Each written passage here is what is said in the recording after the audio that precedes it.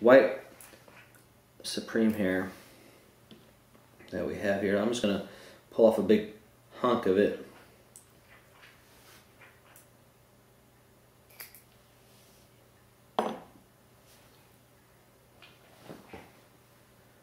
And we're just going to lash this on.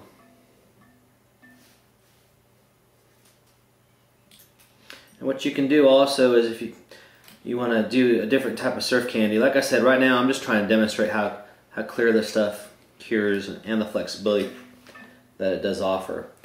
But you can always add a secondary color on top, and you can also add lateral lines that'll show up just perfect with this.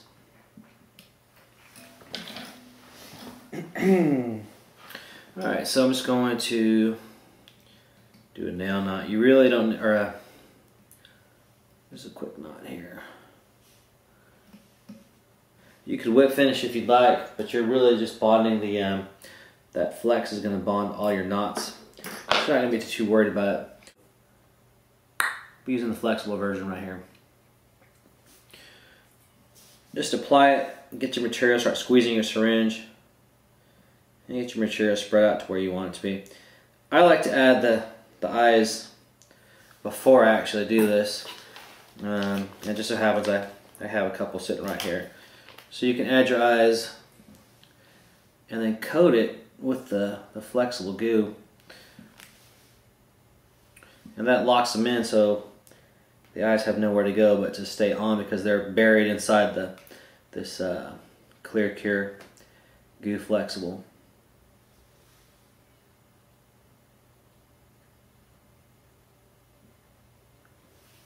Alright, now I'm going to continue on putting this material on here.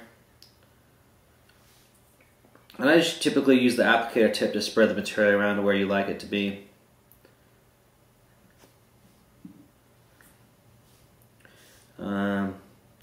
Do the bottom here.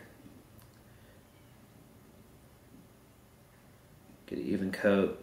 Something to think about is you also need to attach it down here at the base and extend it a little bit past the bend where you can get all your material to stick. Surf candies are material intensive. They take a lot of material to build.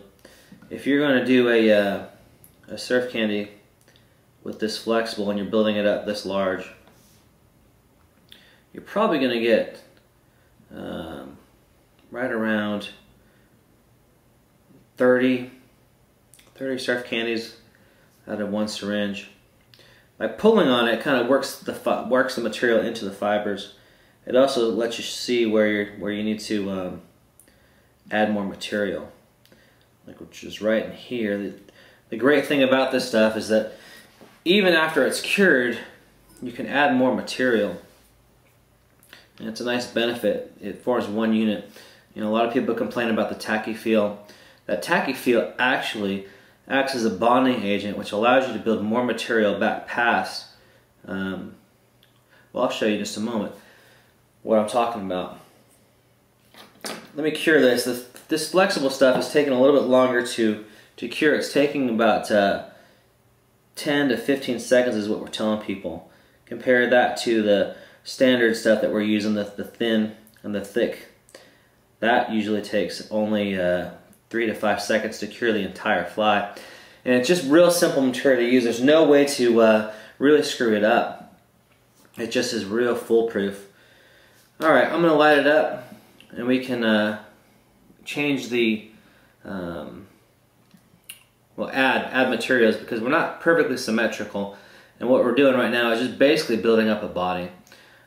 Like I mentioned earlier, the thinner you apply the material, the more flexibility it has. That's cured, but what I want to do is add some more material to make it look a little bit more symmetrical. So I'm just going to squeeze on a little bit more and get it a little bit more rounded here. We just do that by, again, squeezing the applicator, pushing down the plunger, and we're good. Now we're much more symmetrical. We have a fuller body. and you're able to push the material exactly where you need it to be. There it is. So we light it up again. That tackiness, remember we talked about the bonding, it's going to basically turn into one piece now. So we're real happy with it. We are getting a lot of great feedback from what we've given out or sold. We just recently started selling it basically March 1st, and the demand has been great. We're looking forward to seeing what you guys can do with this stuff. Always looking for new ideas, new patterns, and really appreciate the flies, the picture of the flies that you guys send in. Alright, so we're bonded, we're cured, we're set. The stuff is very flexible, and it looks great. Forceps is kind of like the thing to show you how squishy it is. I can just tell you it has some good flexibility to it, and it always wants to go back to where it started. The clarity, look how great that is. I'll put a nice black background on it so you can maybe see how clear that is. Real happy with it. Love the material. But doing a few more flies with it, and hope you enjoy using it as much as we have. Thanks again for your support, and we look forward to seeing some more emails and pictures from flies that you guys have tied with this stuff.